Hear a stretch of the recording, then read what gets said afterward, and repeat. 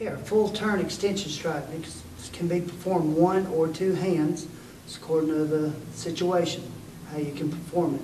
A very powerful, quick, solid technique if you have time to deliver it. Usually, almost always, it's a finishing technique. If an attacker's really spluttering around, jumping at you, it's not wise to turn you back. So always try to remember, use it as a finishing technique.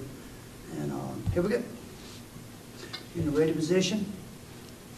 Here, we're going to step in, then we'll demonstrate a couple backward. Okay, you're stepping in. You're going to make this, what I call the roller coaster flip.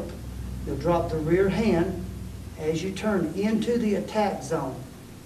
Now drop the weapon from here, keeping your lead hand up as a guard.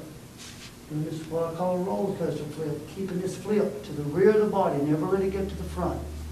Now as you step out, then you extend the weapon through. It can go straight through or to an angle going from shoulder to hip area like that, or to the side of the face. Again, stepping up, full turn extension strike.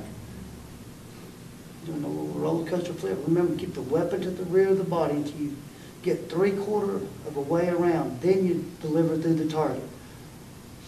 See, it goes to the rear. Then as you step out, go through the target and back. Stepping back.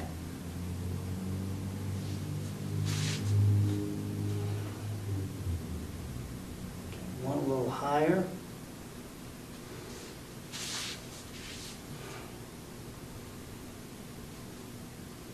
Remember, keep the weapon. I can't tell you enough how important it is to keep the weapon to the rear. Never spin and let it be up here. You're going to have nothing there. Plus, by the time you get around, you're going to lose it. It'll be like a whiplash motion if you don't.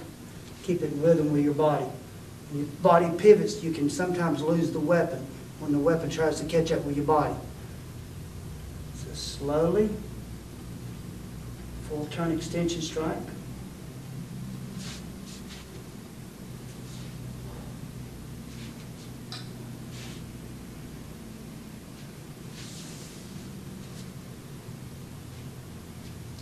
These next two, we're going to finish here with the two-hand full extension strike.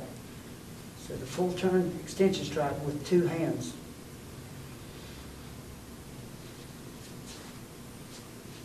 Strike it through and regroup quickly. Since we're showing it in slow motion, that was quick. Okay. I'm going to step back. Again, dropping the weapon to the rear, almost touching the floor.